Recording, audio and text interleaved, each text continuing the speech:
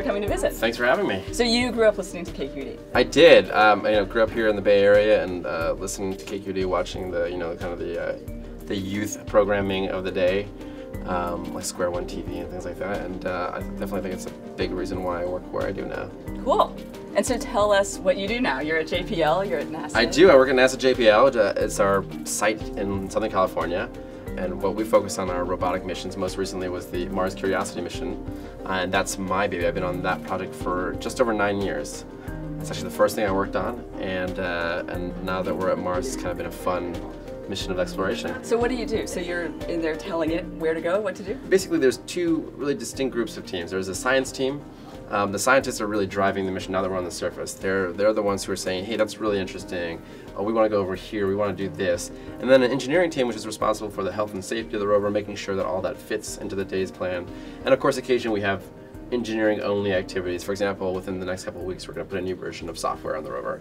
And that'll give us actually more functionality that'll help us kind of make the next steps even go faster. And so on a day-to-day basis, we have a team that basically then looks at what's coming down from the rover, making sure that what happened, we planned yesterday, went successfully. And there's an uplink team that sits there and kind of waits for that to finish. They're sort of building a plan in their heads.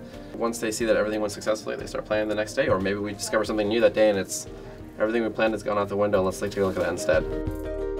Landing on Mars itself was a pretty exciting achievement. I mean, I cried a lot.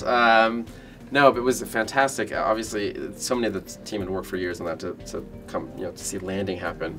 But of course, for the science team, that was just the beginning. So what would be like, kind of the, I don't know, like the equivalent of like finding gold? Like what?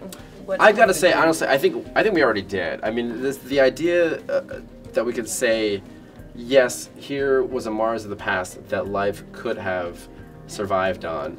That's such a big deal to me. Again, we always Earth. It's one data point.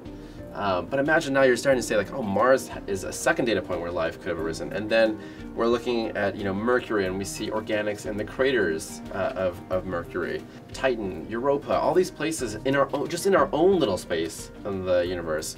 That makes it very exciting for me. I think that's kind of the big finding. But I'm hoping that with Mountain Sharp, maybe we can expand that knowledge of what the history and the environment was, and maybe that it expands to include more life as we sort of see on Earth, which is, again, we're really looking for the organics, carbon and hydrogen. Are those things there in abundance? And maybe that means that, yeah, this Mars was absolutely, the place for life maybe at one point.